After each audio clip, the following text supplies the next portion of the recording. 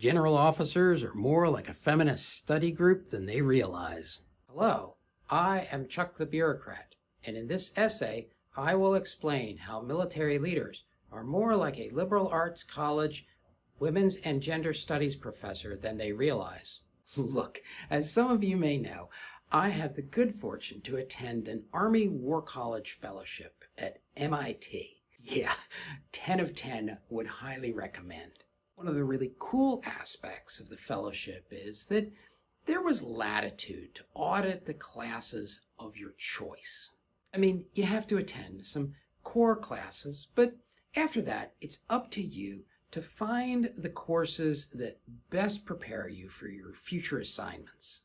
This was 2016, there was a presidential election underway, and the Army was getting ready to start thinking about how to deal with transsexual soldiers. And so I audited a class on the history of gender. It was massively educational. I could go on and on about all the things that I learned, but there was this one particular notion from the feminist movement that really opened my eyes into what the military does on a regular basis. The idea is discourse.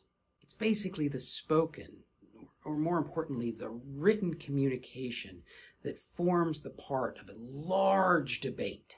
Maybe you liberal arts guys knew about this, but throughout my engineering undergrad or MBA or ops research masters or PhD in statistics, the idea of a large discourse and debate, that never came up.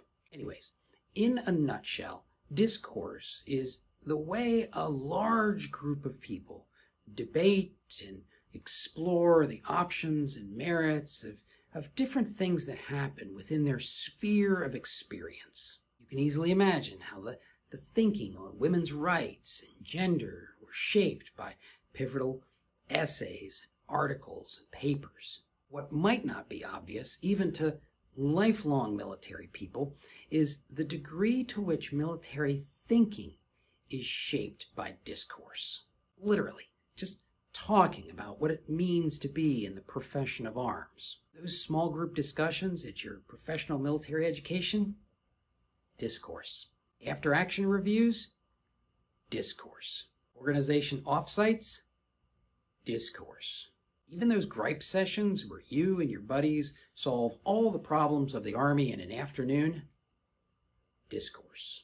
And what's more, many activities that are centered around policy decision-making, they're also a formalized version of discourse. Comment resolution matrices, monthly readiness reports, updates on end strength and recruiting and retention, they're all influenced by the ongoing dialogue of engaged professionals. Okay, so what? Well, the first thing to keep in mind is this. Policy making or military operations, they are human endeavors, and they are resistant to mathematical formula. As soon as things become mathematically predictable, people are going to take advantage of that predictability. So for those number crunching brothers of mine, always keep in mind that there's more than numbers in this game. Number two, no matter who you are, start paying attention to the discourse that is going on around you.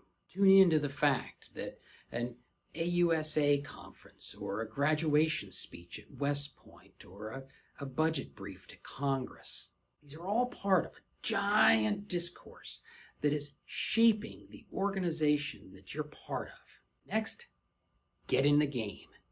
Just say something. Write an article. Contribute a brief to an association. Write a white paper. One of the most difficult things about discourse within military organization is that it feels like it runs counter to this hierarchical structure that we're part of. And yet, that makes it all the more important that you learn to play by the unwritten rules of this game. If you can learn to do that, it will make you much more valuable. And then, finally, there's this. I mean, it's important to have an open and thoughtful dialogue, but it's also important to act. I have literally seen leaders who were personally responsible for a policy, who would talk and write and go on and on and on about how that policy shouldn't exist, but they would not change the policy. In fact, they were mystified why their subordinates would continue to follow their official guidance and not their meandering discourse. If something is going to change, it's going to take something more than just talking about it. Now, check out this video on the comment resolution matrix and how you can use it to influence the shaping of policy.